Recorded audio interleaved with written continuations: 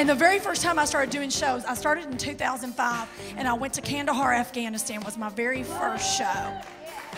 In my mind, I thought I was going over like Marilyn Monroe in them old USO videos. Remember them?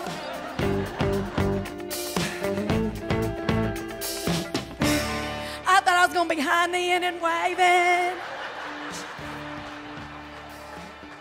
And they'd see me on a stage and clap and wave. There she is. I went to Kandahar, Afghanistan in August. Yeah. And I flew dressed like this. Where the hell did I think I was going? Palm Springs? They opened the door to that plane, my hand to the Lord. I went from Marilyn Monroe to Marilyn Manson.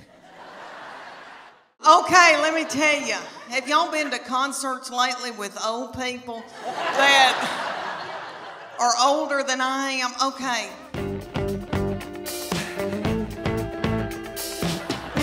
So we go to Def Leppard and Journey, and everybody there is our age.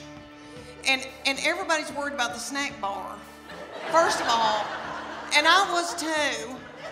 And I was so hungry, and I noticed that people had big Diet Cokes, like big buckets of Diet Coke, and were sucking on those big buckets of Diet Coke while the concert was going on. And every once in a while, somebody would stand up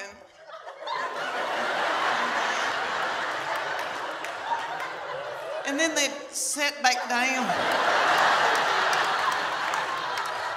I thought, isn't it funny how things have changed since I went to concerts when I was 20? Everybody was walking out like this because everybody had inflammation in their feet.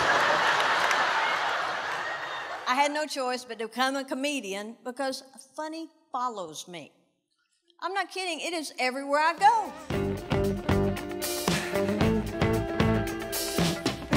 My favorite one is when I was working in Indiana. It was just across the Kentucky line off Interstate 65. Right there's where the time zone changes.